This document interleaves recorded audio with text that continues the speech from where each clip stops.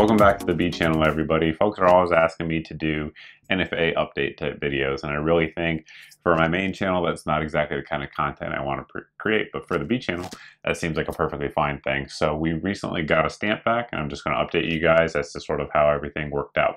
The stamp itself was for a factory short barrel shotgun, Mossberg 590A1. So the guns used, I actually purchased it at a really good price. I got it for $225, which is kind of the beauty. A lot of times with short barrel shotguns, folks just sell them cheap, especially distributors, because they're hard to get rid of. So they often sell them at a good discount. So purchased it for $225 used. That's with the light that you guys see here. There was a good bit of them in there. They're definitely in rough condition on the outside. On the inside, though, it really looks like there's probably 200 rounds through it, maybe max.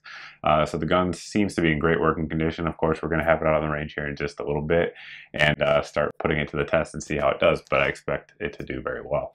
Now, the process itself kind of works like this for a short barrel shotgun. You have to have a Form 3, which basically is the transfer, the inter-dealer transfer, if you will, from the company selling it to the folks who are going to actually process your paperwork. So for me, my SOT in Central North Carolina here is Rayford Guns. Real good folks. If you guys ever want to deal with them, they're very knowledgeable on transfers, do a lot of them, and very helpful for folks who are new. So that's sort of a side note for them.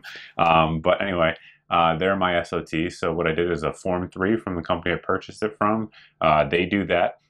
Both Rayford Guns and the company you purchased it from, or your SOT and the company you purchased it from, that doesn't involve you at all. So if you're purchasing it direct from that company, it's kind of transparent to you and you never see it. But if not, you have to wait.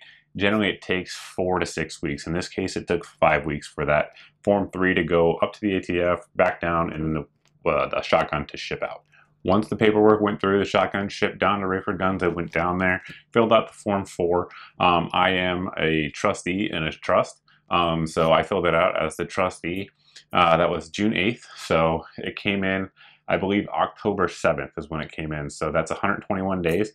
And actually my wife went down there because she was in the neighborhood, went down there to actually sign for it because she's also a trustee in our trust to pick the shotgun up. So that's one of the benefits of having a trust, is that, you know, aside from being able to e-file certain things, other people on the trust can go sign for it if it's convenient. So we did that.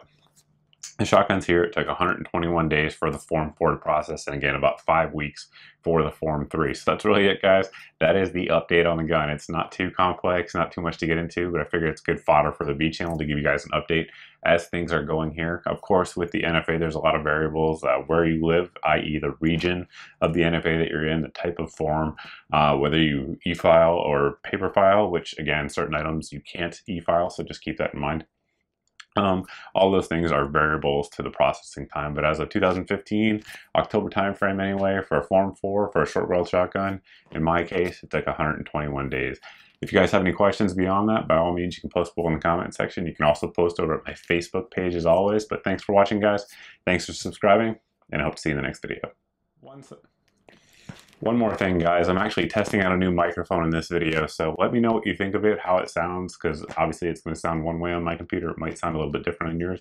Just let me know what you think, because I might put this into all the other videos, at least for indoor filming anyway. Either way, let me know.